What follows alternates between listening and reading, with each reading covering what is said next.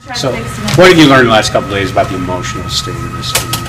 Well, obviously it's a little bit fragile right now. Anytime you lose, it becomes a little bit fragile. When you lose it the way we did, it's even more a little bit sensitive. I don't know what the word I'm looking for, but today, again, like yesterday, remember we'll play at UTSA.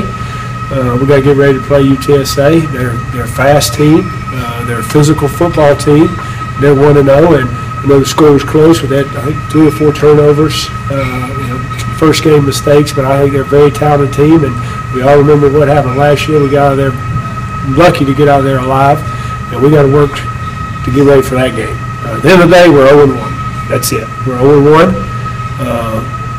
And we got to move forward and try to become 1-1. Can there be residual damage from a loss? No, we can't let it. To be honest, there can't. That's an excuse if we let last week's game affect how we approach this week. Same thing if we'd have won the ball game.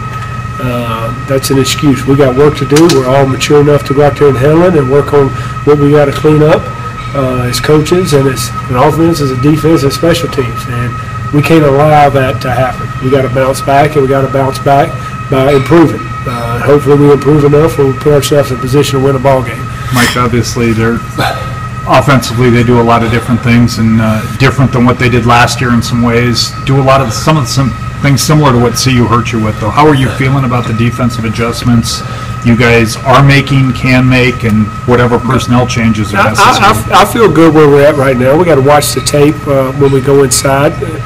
As I mentioned in the press conference on Monday, they're a little bit difficult to prepare for because it's a new coaching staff. You've got Coach Wilson's style at LSU.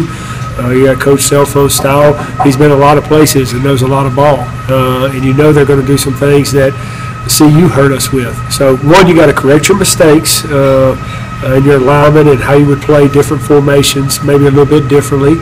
And then you got to get ready for what they've shown on tape, and then you got to get ready for what they might have shown on tape at other places. And at the end of the day, you still, you got base rules, base alignment, base assignments, who's got this gap, coverage, and, rules we've been working on since the first day of camp. I feel good, the plan we've got. Now I just got to see what, how it looks on tape and whether we're going to take some things out or we feel good with what we got.